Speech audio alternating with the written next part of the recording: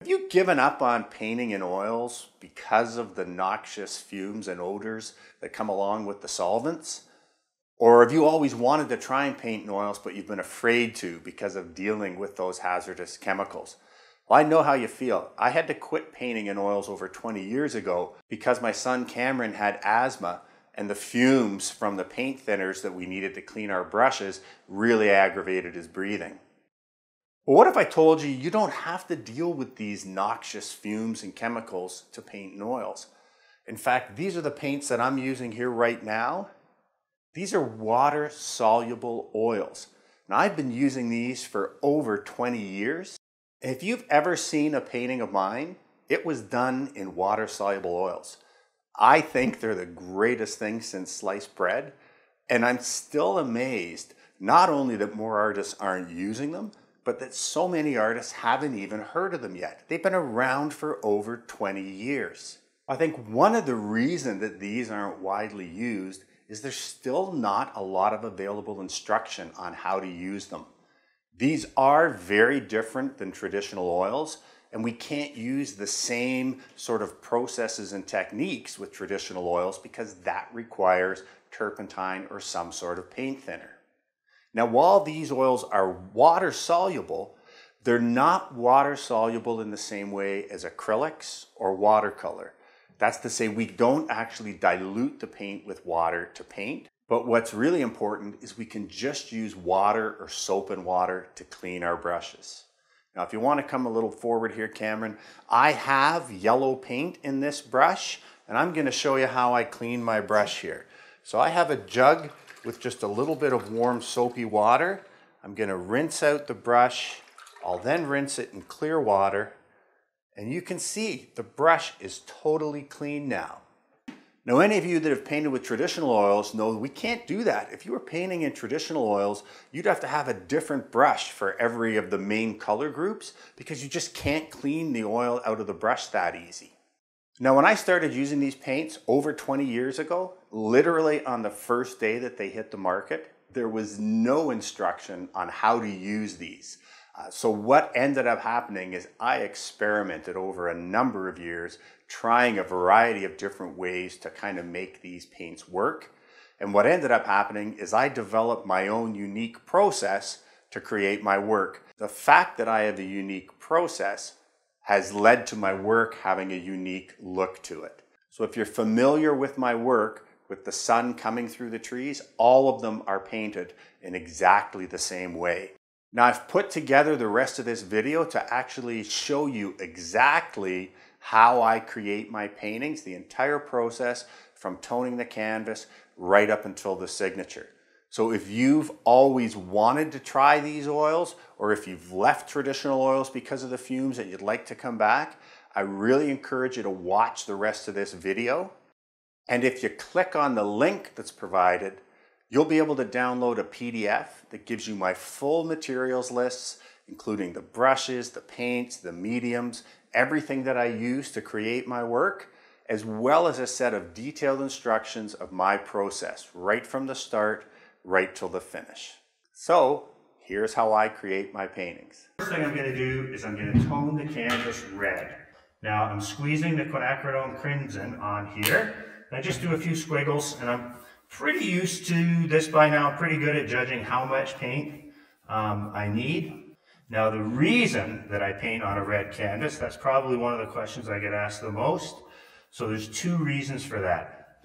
One is that because I paint the effect of the sun and backlit subject matter with the sun behind it, there's something that happens in nature called diffraction, which up close to the sun, it means that the sun or a bright light source almost eats right through the things that are in front of it. But what it also does is it creates like a warm halo around those objects that are backlit.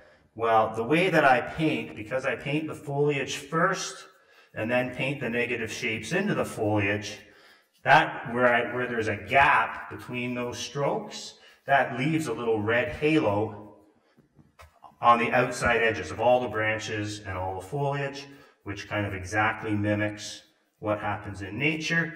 And so anytime you can you can find a technique that's quicker and faster and actually does a really good job of mimicking what you want. That's something to kind of keep in your toolbox. But now I'm going to try to get into my regular painting position here, and we're going to start painting the birch trees. So I'm using this thick, stiff bristle brush that's got some paint dried in it. You'll see that it allows me to draw almost like I'm using a wide nib pen, and I really like that about these stiff brushes. So if you don't have any old brushes that are kind of with the paint dried in them, just do the best you can.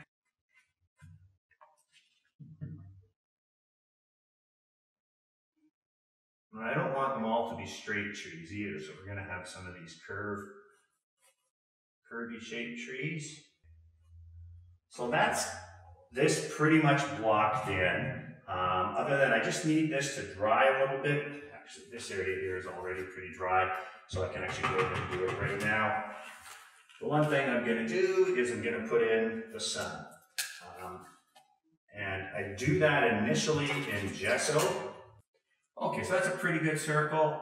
I will wait until this dries.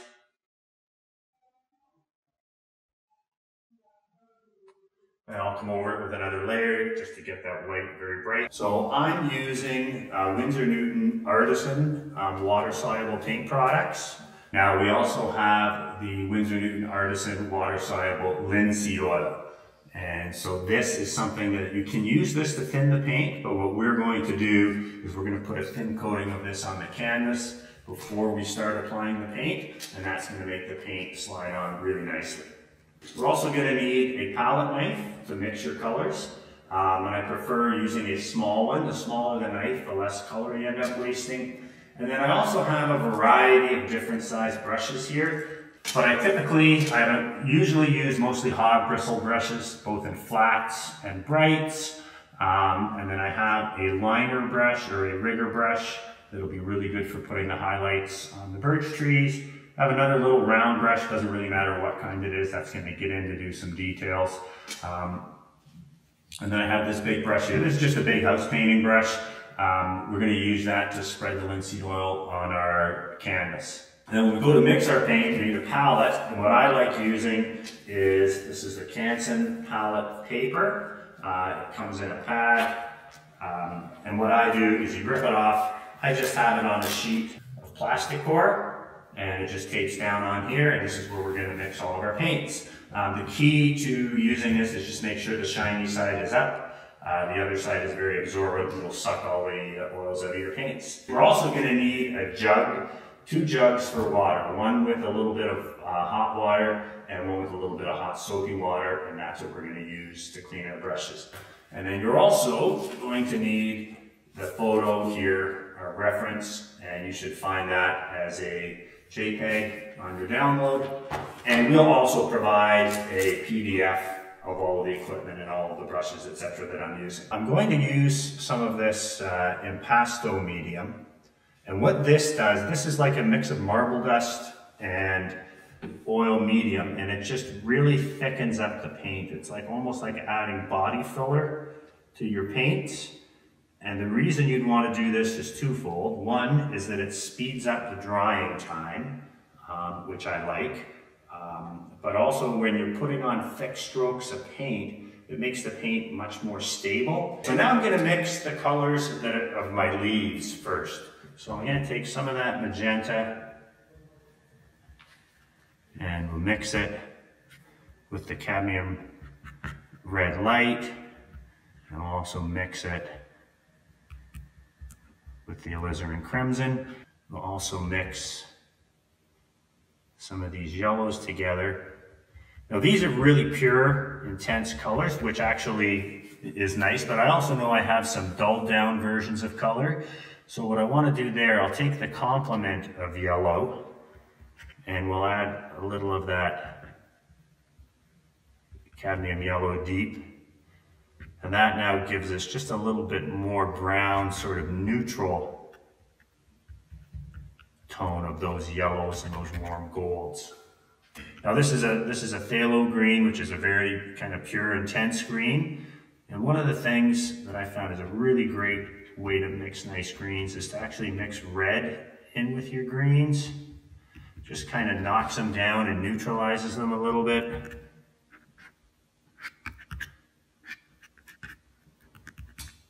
And then we'll add a little bit of white in here too. More of the yellow. So there's that nice kind of limey green, but it can be kind of too pure and too intense. But you can see when we mix it with a little bit of orange and a little bit of red, we get that nice transition from kind of a golden brown to an olive color, and then into the greens, and our greens are just a little more colorful. So one of the keys to mixing really colorful greens is mixing oranges and reds in with them as well. It's kind of counterintuitive, but it really gives you a lot of very colorful greens, and these are more like the greens that you actually see in nature. I'm going to coat this with the water-soluble oil. So if I can get the child-proof cap off. There we go. Okay, so the easiest way to do this is to pour a little bit of it on and then spread it with the brush. And ideally here what we want is we want a thin film of the oil to cover the canvas. We want just a light sheen, but we don't want enough of the oil on there that it actually runs. So when we stand the painting up, the easy way to take the test is once you've spread the oil all across the canvas, is stand it up on your easel, and if it's thick enough anywhere where you can actually see it running or dripping down the side, then you need to wipe a little bit off. And the easiest way to do that is just with a piece of, you need to do it with like a piece of cotton cloth from an old rag, or even a paper towel. I'd recommend using a shop towel, just because the regular paper towels tend to break down, and you could get little pills of paper towel on your canvas. So I'm going to start with this big brush, and I'm going to do these foreground maple leaves. And so I'm going to go in to the red on my palette, and I'm going to mix a bunch of the reds together. And I'm going to do these strokes. Now I've figured this out a long time ago, kind of the way to kind of suggest maple leaves is there's kind of like 4 strokes. There's 2 strokes at the back of the leaf, 2 strokes this way, and 1 stroke that way. And that basically suggests a maple leaf, but we don't want to get into where it feels like we're rendering maple leaves, because then it'll just look too contrived.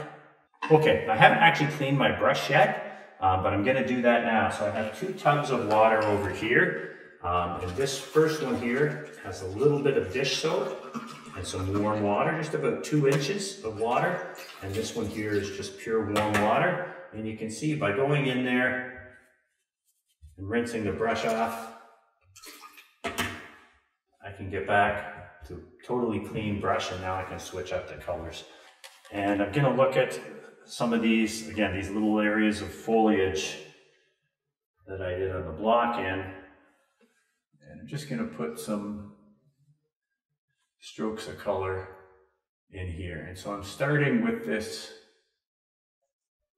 bluish green.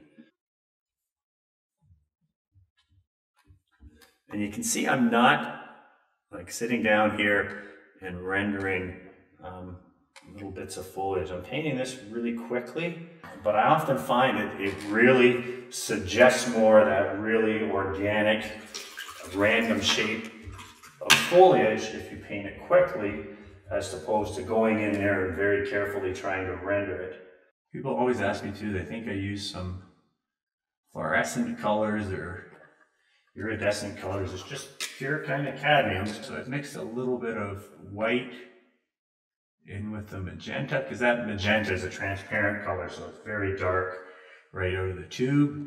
But when I mix a little bit of white with it, so that's kind of getting like the light on the side of the tree. But what really sells this whole idea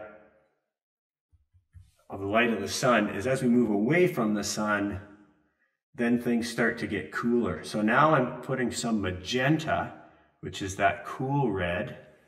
And that's going to go from magenta to purple. Now if you put a little too much paint on there like I did there, the solution is just wipe the excess out of your brush and come back with an almost dry brush now to just blend that out. What I'm going to do is everywhere where I see the red of the canvas, that is going to be sky. And what I want is for there to be a gradation from the darker bluish and purple colors on the outside and getting to the warmer magentas and greens as we get closer to the sun. So what I'm doing here is I'm painting these kind of like bands of color that are curving in towards the sun, and these deeper bluer bands are going to be wider at the edge and get narrower as they come in towards the sun. Okay, I think we just put a little more of the blue here. And then you can see I've saved a fair bit of the red in here of the background. That's where I'm going to come in now with that light magenta mix. If you are having trouble getting, here's something I want to show you. If you are having trouble getting the paint where you want because you don't have enough control with the brush out like this, you can use what's called a maul stick, and I'll just use this brush to demonstrate. So I'm going to put the brush against the corner of the canvas. I can rest my hand on that and come in and do very, very tight, detailed drawing type strokes. Now I'm going to go to a lighter, warmer mix.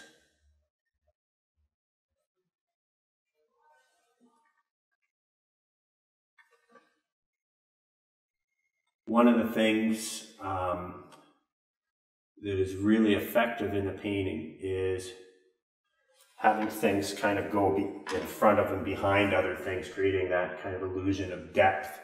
So the first thing I'm going to do is I'm going to come into this birch, and I want that very front edge of the birch right near the sun is going to be the only other place in the painting where we have pure titanium white. Whenever I make a stroke and it's like, oh, I got to fix it, I know I'm getting in that stage where I could be maybe making it look not as good as it did a couple minutes ago. Okay, I would say at this stage, I'm going to call this painting finished. There's only one more thing to do, and that's to sign it. And that can be really, really tricky on an oil painting, especially if you're signing it when it's wet. Now, what I like to do in a painting too is leave an area where there's just a little, not much going on and it could use something. And so if you look at this little area down here, even though there's a lot of color there, it's all pretty much in the dark to mid-tones. And if I put a white signature in there, that's just gonna kind of give it what it needs, but the signature will still show up. So how do we sign a wet oil painting? Very carefully, first of all. So I'm going to show you my high-tech way of doing it. And I always do it the same way, and that is on the floor. So put the painting down on the floor. I'm going to bring my palette down here with me too. And this is a brush case. And it's really important if you're doing a painting, if you're working on a painting like this that has that gallery rack edge, you need to have your wrist supported above the painting so you can sign it. And I just have a little round brush. I'm going to get a little bit of the white paint in there. And I can't sign my name all in one go. So I'll do a T. And it's also going to pick up and blend with the paint that's underneath, but I like that effect. Okay, just that little bit. And then back into more white paint. So there's the Tim.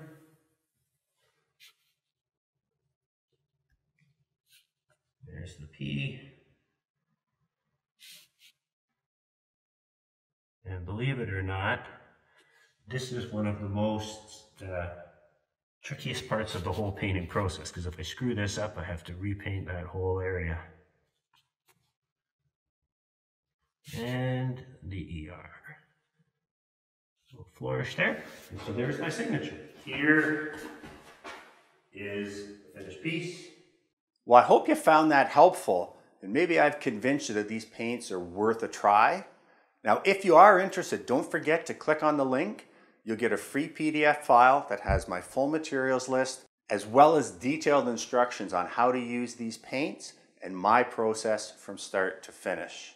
If you want to learn even more about these paints, I have a full 3.5-hour video that documents every stroke during that painting. I also provide a running commentary during the painting, not only what I'm doing, but why I'm doing it. To celebrate the launch of my new online learning platform, the Tim Packer Art Academy, we're making this video available at an incredible discount. So if you click on the link to get the PDF, you'll also receive an offer to get this video at 50% off. Now the video is regularly $79. You'll be able to get it for $39. This is a lifetime purchase. You'll be able to download the video or live stream the video as many times as you'd like. So if you're keen to try these paints, click on that link and then keep an eye on your inbox. You'll be getting the PDF and you'll also get the opportunity to get the video for 50% off. I hope you found this video helpful. I'm Tim Packer and I thank you for your time.